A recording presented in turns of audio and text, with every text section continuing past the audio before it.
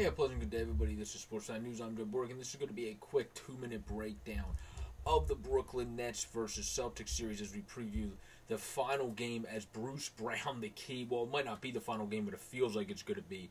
As the key for the Nets to fend off elimination is for Bruce Brown not to be the best damn shooter on the damn court.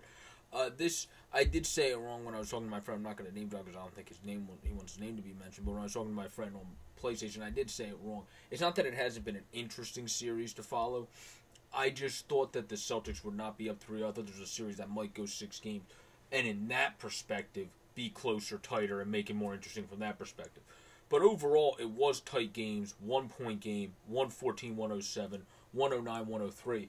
It was tight games, but it was tight games in the capacity of I felt the Celtics, other than Game 1, did have the better handle on things most of the game because Kyrie and KD were crap in Game 2 and Game 3.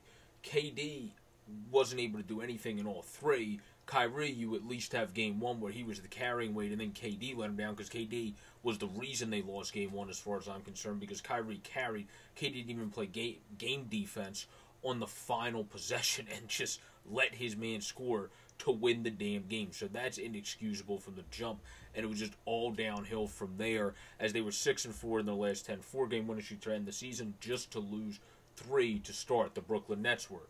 But in the contrast, the Boston Celtics, you got to give the hats off for them to be able to come in. And in the first game, it was really a combined effort. You had Brown score 20. You had Horford score 20. You had Smart score 20. You had Tatum score 31. And then Brown was actually 23. But the 3 guys were over 20, and 1 guy was over 30.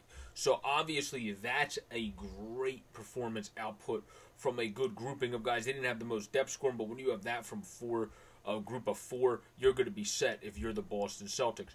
Then in Game 2, Daniel Theis stepped up and had 15 and 6. Horford had a good game again of 16, 6, 2, and then 2 steals to go along with that stat line.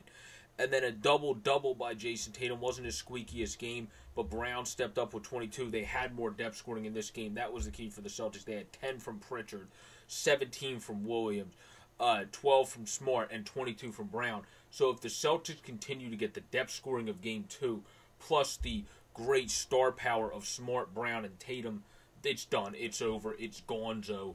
You can write off the white flag for the Brooklyn Nets.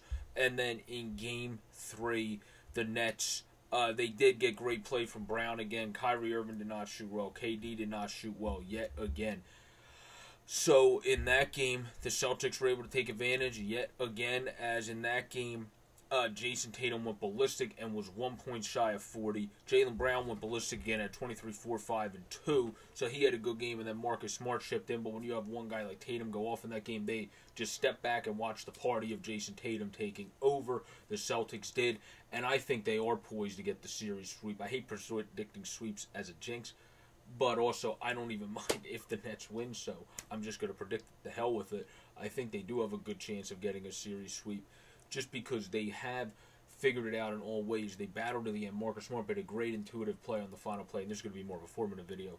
Then in the second game, they had good depth scoring. Then in the third game, Tatum carried and Jaylen Brown played great. So they found out every way to do it, where the Nets have been crap with their stars, and Bruce Brown has picked up the final 2 games. The only good game by a star player was Kyrie Irving in Game 1. So they need their stars in KD and Kyrie, who's supposed to be one of the best 2 in the playoffs, not even close to it this far. Step up or it's done. They're out of the postseason as this game starts at 7 tonight. Peace out, everybody. Stay safe. Please subscribe down below or above on the easy-to-use widget to keep the channel growing to 230 or more by the end of April. We appreciate you guys' love and support this far. Peace out, everyone.